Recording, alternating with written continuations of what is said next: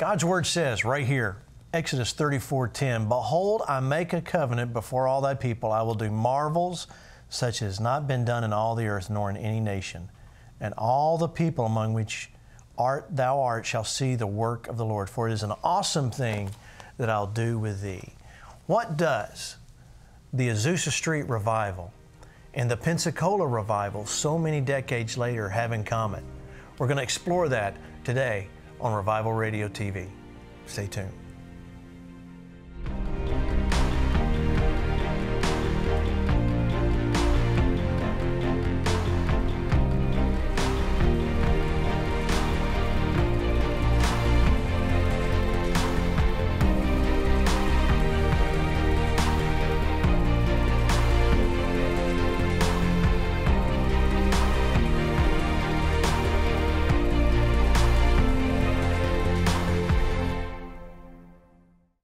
Revival fires then and now.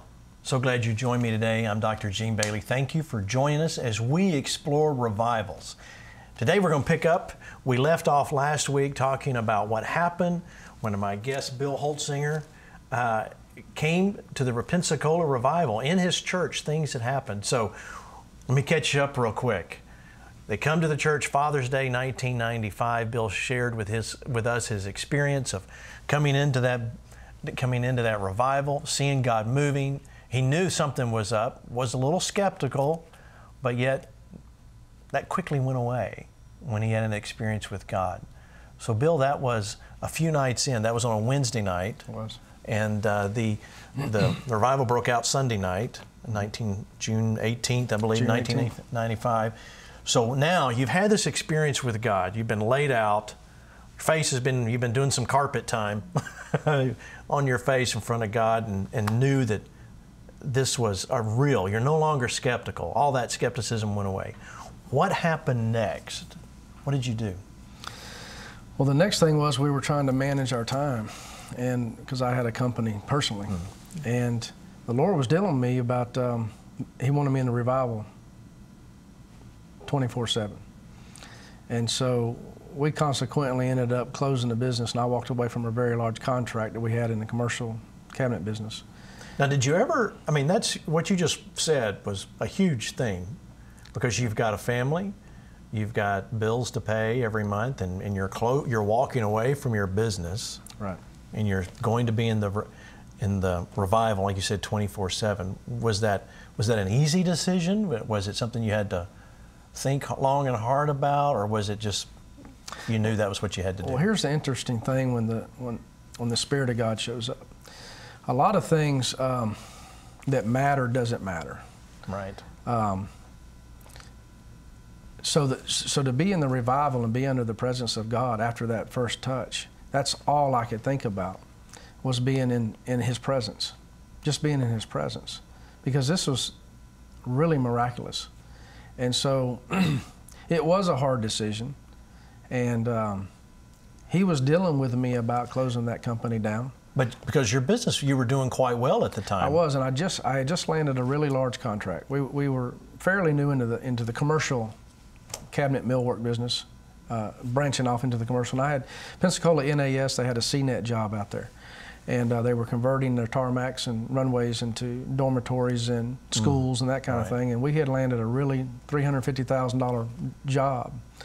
And it was really I was going to be a millionaire before I was 30. That was my worldly mindset, and I was on track to make it, and that was going to push us really close to that. And so I'm trying to juggle. Right. The school. Consequently, we ended up taking our son out of public school, and we started homeschooling. And that was one of the best decisions that we ever did, and never came out of that. And now, did you do that because of the revival, just the need to be in the revivals like you were? Because the need to be in the revival, yeah. And there's no way that we could go, at that time, after a few days, we were getting out of the church at 4 and 5, 6 o'clock in the morning. We were driving home and the sun's coming up. Well, I can't put my son on a school bus and send him to school. And how am I going to run a company when I got employees? I mean, I just wasn't having no sleep. And I was still trying to facilitate that somehow. And I was on the phone in my office, and I was on a phone with an equipment manufacturer in Germany. and I was going to be ordering some equipment for this job. And the Holy Spirit spoke to me and said, if you keep on with this, you're going to get hurt financially. And I just hung the phone up. I called the contractor and I said, I can't do the job. And he's like, what? This is a gravy job. Everybody wants. I said, I know. I said, I can't really explain it to you how or why, but I can't. You won't understand it, but come to revival. Yeah. You know, and so I gave the job back. And so we walked away from that, and we were in revival from that point every night. I want you to tell us, because there's somewhere I'm going with this. Okay. And the reason I'm asking this, because recently you spoke here at Eagle Mountain Church, and you talked about some of the manifestations. Now, what you're about to hear, this isn't the only time what he's about to tell you happened.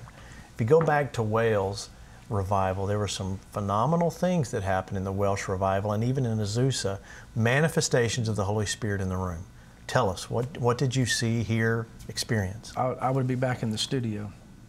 And later on during that time, we started seeing things, and they would report to us, because we couldn't necessarily see it in the studio. You couldn't see it on camera. But if you go out into the sanctuary, you could see it. And there were several times when the sanctuary was full of smoke. And sometimes it was a different color. And Interesting. I don't know how the smoke came about, but and I can't explain it today. Right. There were other times where there were feathers. The feathers were falling. My wife brought 2 or 3 of them back to the studio and showed them. She had them in her hand. And nobody knows where the feathers come from. People would have gold dust on their hands and heads, and so there was gold dust somehow or another attributed to that. You know, one of the neat things is the fire department was called on 2 different occasions that I remember. And they showed up and said that the passerbys, that there's a road out in front of the church, and so the traffic would be going back and forth.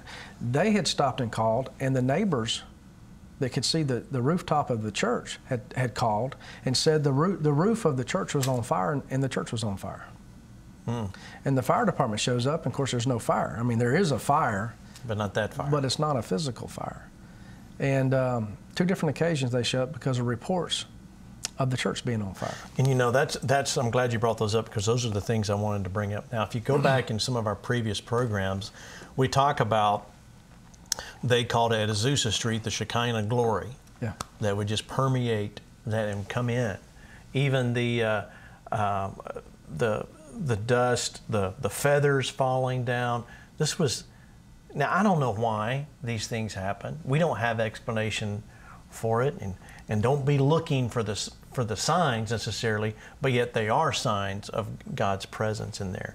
And in fact, what you just described about the church being on fire is almost exactly what happened at 312 Azusa Street with the fire trucks being called out because the church was on fire. And seeing the beam of light, they said at the top of Azusa Street at the Apostolic Faith Mission there, that there was fire going up of the building and fire coming down. Yeah. And, you know, there was hovering over the building. And it could be seen for miles around. Yeah. So there was constantly, and that what you just described at Pensacola so many years later is exactly what we heard happen back then. The beam of light's interesting from Azusa too, because you know, we were going live over the radio, and Daystar had come, and we were doing some live stuff, and we were trying to get it out as much as we could in the media that was available at that time.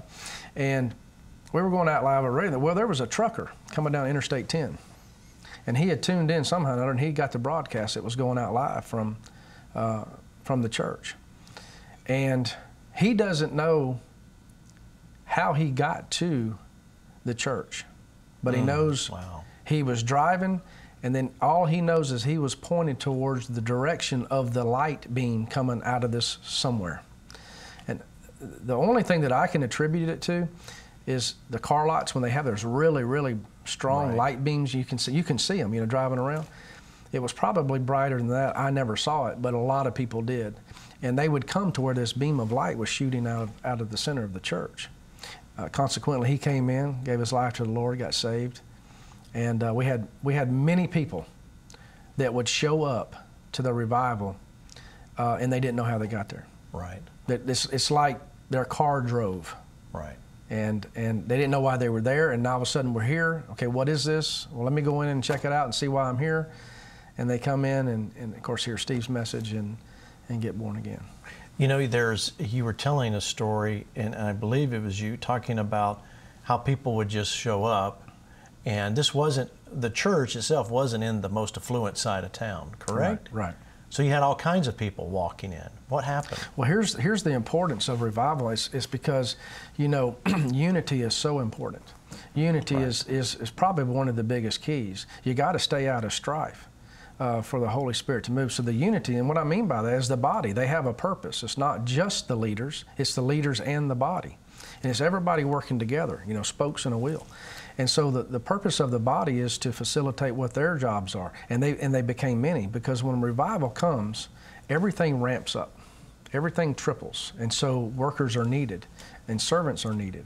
And so the interesting thing about that is we had prostitutes that would walk off the street dressed like prostitutes and coming into, you know, an Assemblies of God church that was, you know, a nice church, and it was a conservative church at the time, you know, before revival. And these people would get up. These people that had been in this church forever, probably helped pay for that pew that they were sitting on. Right. That was my pew. You know, you can find me any Sunday. That's my pew. That's where I sit. Nobody sit there.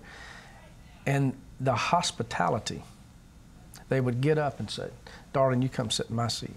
Right. And these prostitutes would walk in and they would get born again and saved. Wow. Praise God. And I think, you know, if you've picked up, there's a recurring theme in what Bill has been sharing the last couple of broadcasts that we've been talking about, this revival in Pensacola.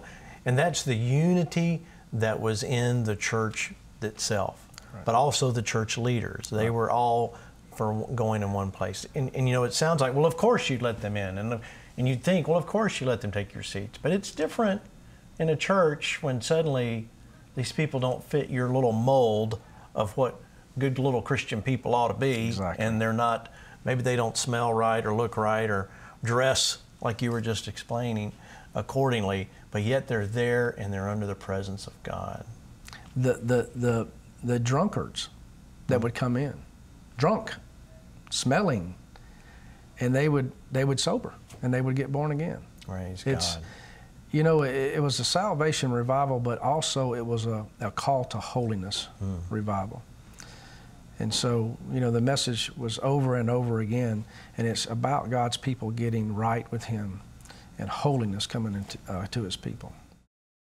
It was like a Saul of Tarsus experience with Amy.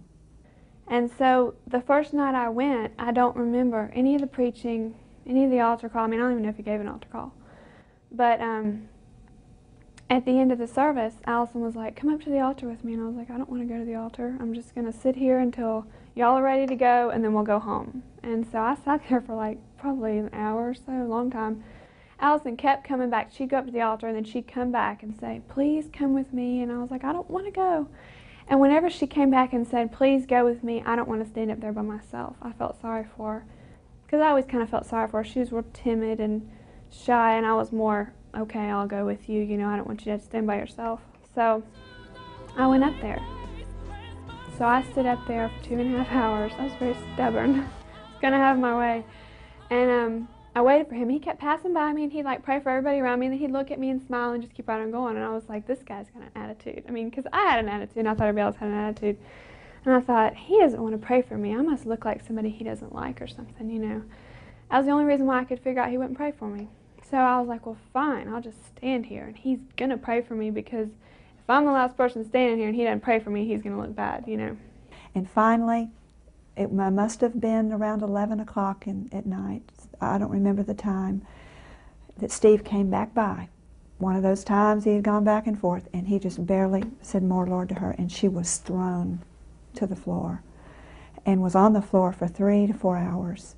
And so many things happened when she was on that floor. God was just physically and literally with, if you've ever seen God with someone, He was with her on that floor.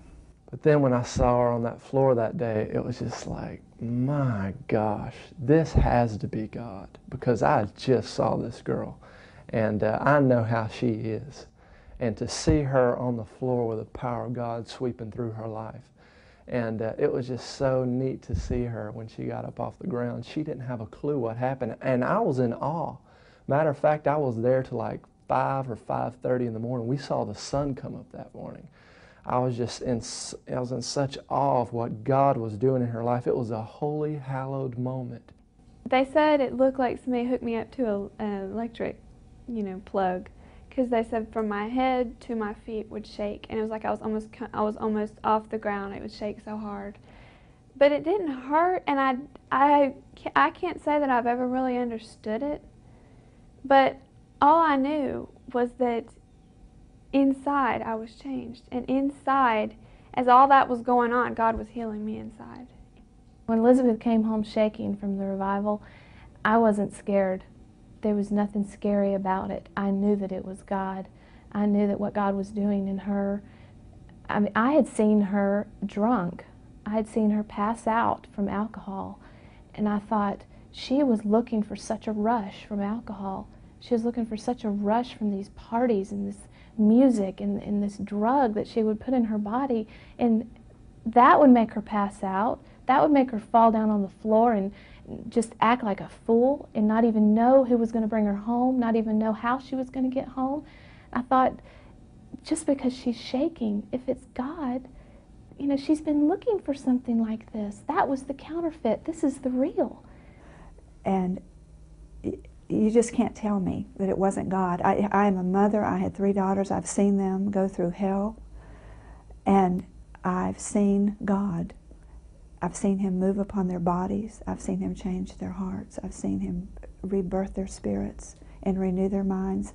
And I've just seen Him. I haven't seen His body or His face, but I have literally seen Him present with them. And I never saw a manifestation before that night, and I've never had a doubt that it was God. Never. I've never looked back, never turned back thinking that, well, maybe this isn't God. Maybe this is, something weird. No. It's God. All I knew was that for the first time in my life, I felt life. And it wasn't something that I had to go drink to get. It wasn't a fulfillment that I had to get from alcohol or from boyfriends or from friends at school or from accomplishing things. It was something that was there.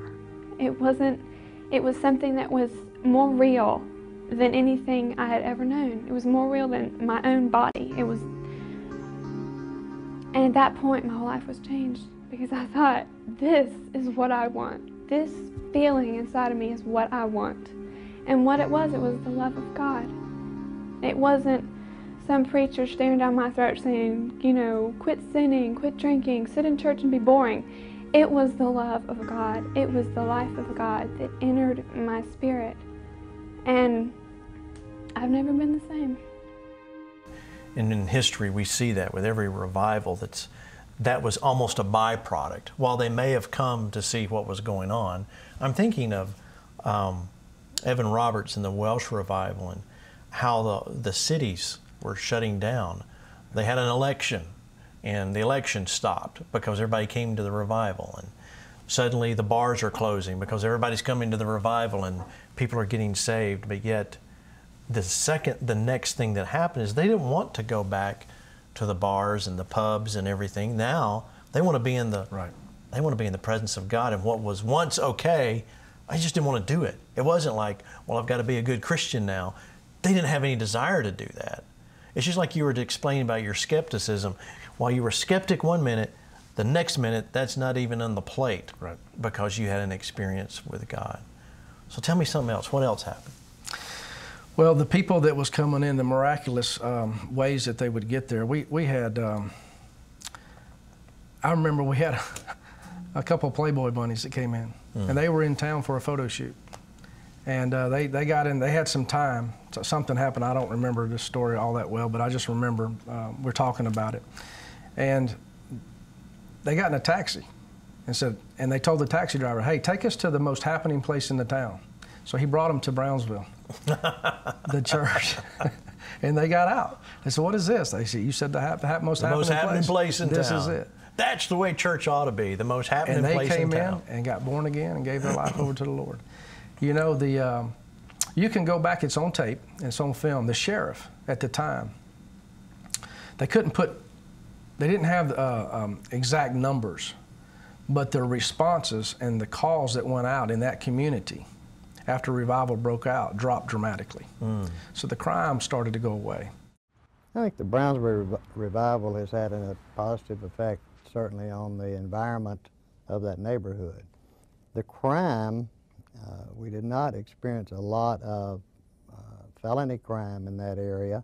The misdemeanor crime, such as prostitution, and with that, of course, comes some drugs, which is felony. That has disappeared from the immediate vicinity of the church. Perhaps millions of people now worldwide know of Pensacola, even though they haven't been here. And so from a purely economic development perspective, from a mayor's perspective, from a Chamber of Commerce perspective, it has been a very positive occurrence in our community. It has brought the Pensacola community to the attention of millions of people across the world. And so people were getting in, they were getting saved, and they were telling their friends and their family members, and they were bringing the lost and family members. This is why the body is so important, because when you experience the power of God in your life, and we all have family, right? And I brought some of my family members there. You know, this is my saying.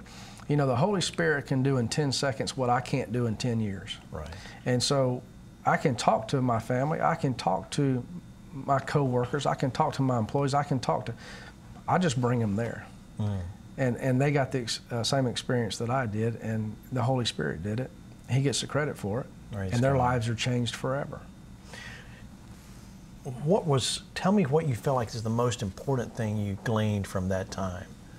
You were there for almost the entire revival of what went on there. So what do you think you really got from that whole time there? Obviously, we've got wonderful stories and God showed you some great things, but when you think back, what do you think God's reasoning was to have you there? Or do you even know? That's a good question. I think the Lord was preparing me for things that I'm walking in now. Right. You know, he called me to the audio. I didn't know why. And I had never mixed on a sound board, or there's hundreds and thousands of knobs. I didn't know what none of them did. And so as we began to move into that, and he began to call me to the studio, and specifically for the videotapes, to make the sound, he told me, I want these tapes to sound as good as possible, as good as they can be. And I didn't know anything about recording, I didn't know anything about that, but there was some reason he was sending these tapes. Well, I had no idea.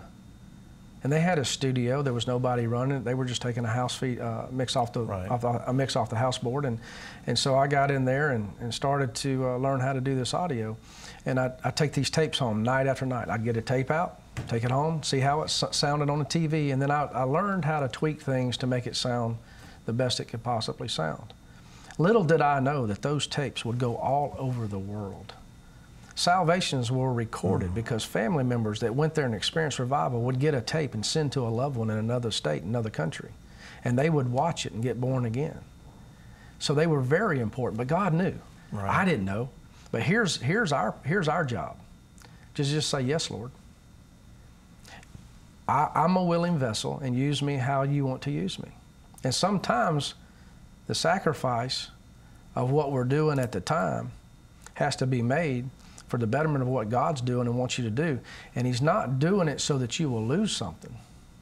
He's doing it so you'll gain something. And I'm going to tell you, 3.5 years later, as things were,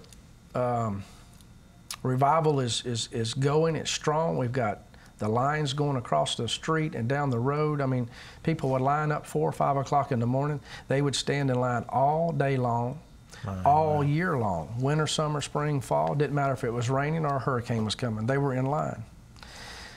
And so all that was still happening. And about three and a half years into that, I left a company, let's say, I had a $300,000 to $400,000 job, and we had a commercial business. But 3.5 years into that, when things kind of smoothed out and we had a little bit more control. In other words, I knew what I was doing. Right. It didn't take quite as much time during my day. It took my nights. And we were going to, 12, 1 o'clock in the morning, which is doable for me to go do something else during the day. God literally handed me another company that was 10 times bigger than the one I gave up. Wow. He literally handed me a multi-million-dollar company with no money out of my pocket. Wow. And so it was like him saying, yeah, you gave this up for me so you could facilitate what I needed done. And now that this is running the way I want it, I'm going to give this to you better than what you had. Praise God. You can't outgive God, can you? You cannot outgive God. Yeah. Bill, before we go again, I'm going to ask you to pray again for the people watching. And you did this at church for that impartation, so I ask you to do that again in just this last minute and a half. So just look to the camera and pray for the folks at home. Okay.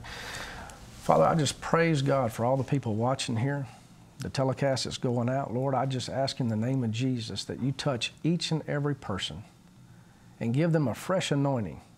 Lord, I ask you to fill them with your Holy Spirit, not halfway, but all the way.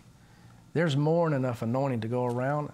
And this is, when you have the Holy Spirit in your life, it changes lives. And Lord, I just receive with them and for them the fresh anointing of the Holy Spirit in their lives, that they may get a manifestation of the power of God and the presence of God in their life, not only for them, but for their loved ones and the people that they use. And Lord, that you would use them mightily for the kingdom of God. In Jesus' name, amen. Amen. Thank you, Bill. Thank you so much for sharing with us. We're going to, if you want to know more about Bill and his ministry, all you need to do is go to his website, billholzingerministries.org. It's the address there on your screen. You can find out more about him. And I want to encourage you to follow us on Facebook and go to our website, revivalradiotv.com, and you can find out more about what's happening. Listen, we are launching new things all the time. Be a part of our Revival Radio TV team. Just follow the link there, sign up, and you'll get extra videos and extra behind-the-scenes footage and stuff that you don't get just from watching the program. And be part of our team as we build the team that helps bring revival to this next generation. Well, I want to see you again here next week at the same time. Don't forget, Jesus loves you, and Bill and I love you, and Jesus is Lord. Revival Radio TV, there's so much that we cover here on this program. There's no way for us to cover it all in a half hour. That's why I want you to go to our website, revivalradiotv.com. There you're going to see several things that take you more in detail. You want links to stuff, links to videos, links to articles. That's where you can find it. Go to our website and see what's there about revivals and how you can be the one.